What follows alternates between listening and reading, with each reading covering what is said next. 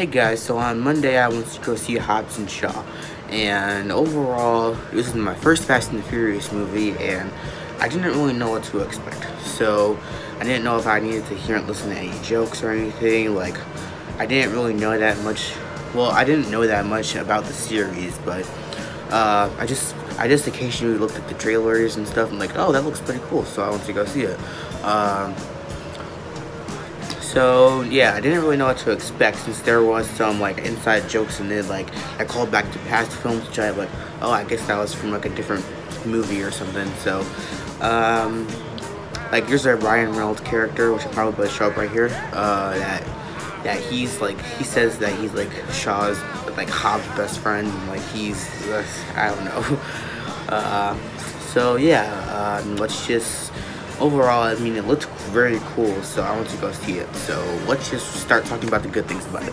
And first of all, the good things about it was definitely the action. It was amazing. Like, it's the scenes where like The Rock, he lassos a helicopter, and that was just awesome to look at with his bare hands. And then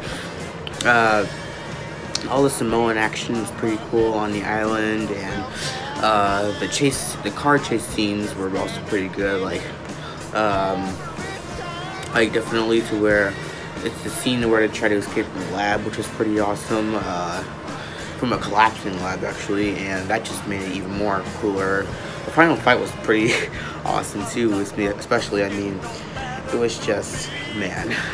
So another thing that was great, the chemistry between, well, the type of chemistry between The Rock and Jason Statham was like to where they kept butting heads against each other. Like, they refused to work together, but then they have to for the greater good. And like, everyone's all like, oh, but you have to work together. And we're like, no freaking way, no, we're not working together. This guy's a huge a-hole. And then the usual stuff like that you'd see out of a movie like this. And like, it was just hilarious to see them working together and everything, and just trying to one-up each other in every scene and stuff like that. But yeah, I mean, the movie is very fast-paced. It never seemed to let me, it never really slows down, but even if it does try to slow down, it never really bores me. Like, it always kept me really entertained throughout the whole thing. Like, it was really just a good, fun action buddy spy. It's kind of like an action buddy movie, kind of, except like they don't really like each other. It also has like a hint of like a spy vibe and stuff like that, and it also tags in like another side to the story about family, which it never really feels that stuff with too many plot lines like I usually see. Like, it's just pretty good. I mean, it just never feels overstuffed. It just feels like the right amount of that kind of stuff, of the right amount of plot and storylines. So another plot line was secretly put in there. Like, it was kind of subtle. It wasn't like a huge, oh, here it is, and like stuff like that. Like, I mean, I like how they didn't really push it like and to shove it down your throat, but like also like, oh yeah, like, I guess that's the thing now. I'm like, okay, that was pretty funny, but also pretty good. So yeah, I liked it. And now, like, the mixed things I had about it, like the mixed and the bad things. Like, I mean, the villain and his plan, played by Idris Elba, by the way, he was pretty cool, but it's just his character and his plan just felt pretty familiar. Like, you know what I mean? But kind of generic, but like, it's just kind of generic, but you can see what they're not trying to be, this whole complex villain stuff. It's just like a B movie, that's all it is. Like, they're not trying to go all out. They're not trying to be like Avengers Endgame or anything. It's just trying to be like a fun, like, spin-off movie. So that's really what it's supposed to be right now.